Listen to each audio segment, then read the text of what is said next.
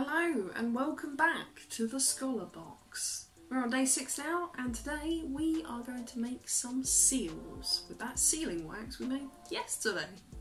Alright, forgive the noise, I apologise. The double burner from the last episode is still going. Hasn't been going for 24 hours, but I'm double stacking this video, I'm afraid.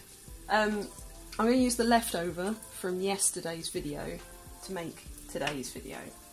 I'm going to make you some pre-made seals that you can just glue onto your work, and I'm going to show you some techniques and whatnot as to how to make your seals look fantastic. Okay, so I'm just going to use my spoon to spoon out the wax, and I'm going to put it on to this greaseproof paper so that it doesn't stay stuck, and basically I can give you a little thing to glue onto your own letters. So here goes.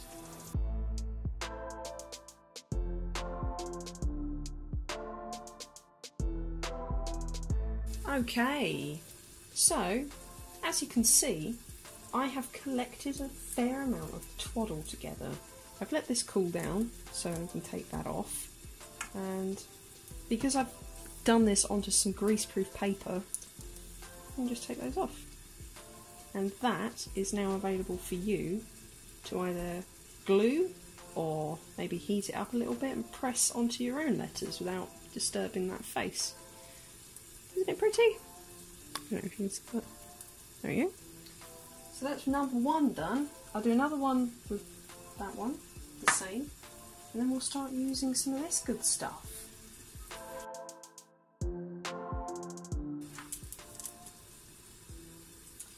There we go. So you've got 2 of those. Nice simple ones. Now we're going to get a bit more exciting. So most people, it doesn't exactly escape their attention that I am essentially a goblin. I can't help it. I spend most of my time collecting what can only really be described as crap. Here we are. I like to collect flowers and press them. I've got a special press that goes in the microwave and does them quickly, but you can use like a book press or put them into a book. You can use one of those ones with the little screws. But I've got a load of these. I've got lots of like dried flowers I collected over the summer. Little things like this. These roses actually came out of a tea that someone bought me. They're really sweet. They smell like peaches, but I'm not a massive fan of peach. But yes, I've got all sorts of stuff that I'm going to put into the wax. I've got threads, I've got ribbons, I've got feathers, I've got these nice macrame thread. And I think we're going to start with this. So I'm going to cut a couple of lengths of this. So I'm just going to dip this end. Cut it straight first. There we go. And then straighten it out, and I'm going to do it again.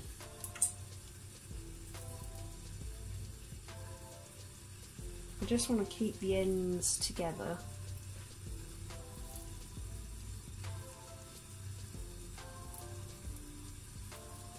While I'm doing this one.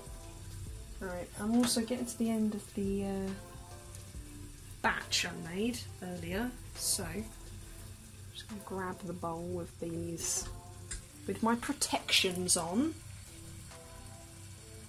and use the bowl from here. Pour some of that wax onto the ends of these strings. Now you can do this directly onto your letters. I'm actually quite fond of it. I think it just, you know, getting a bit inventive with what you're doing with your letters makes it more exciting for the person receiving the letter.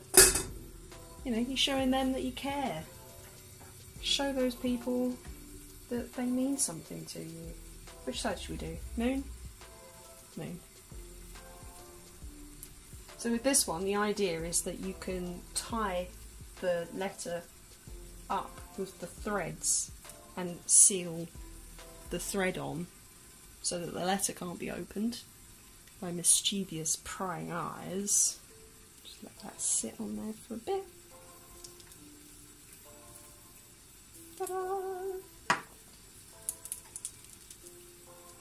Then once you've made your letter, you can fold it up and then just glue gun it down. I've given you a lot of extra, but you don't have to have that much. You can cut that thread. You can do whatever you want. They're your seals. Here we go. This is what I was trying to explain. I actually did this directly onto a letter that has yet to be delivered. Sorry, Reese. It's so spicy. I don't want to send it. But yeah, all I did was tie up the letter with the string and then put some wax over the top of it and tied it and splattered it with my thumb. Right, we'll do one more with this wax and then I shall let you all go. Well, I'll show you some other bits as well. Well, I could probably do one more seal. Good gravy, that's hot. So this time I'm going to get some extra little bits. What should we put in there, Matt? This yellow flower? Yeah. I can't pick it up.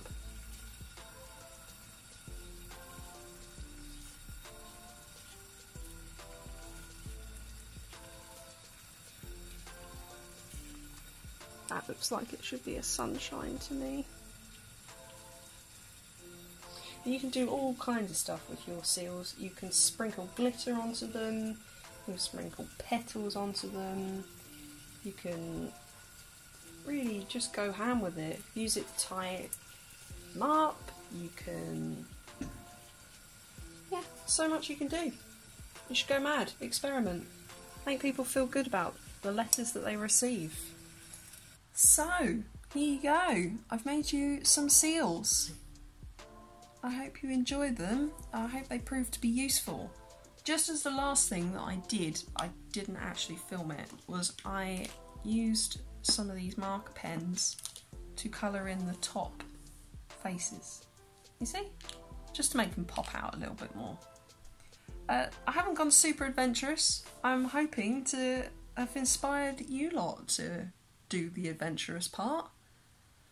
So yeah, enjoy making your own seals, please. Make them fancy.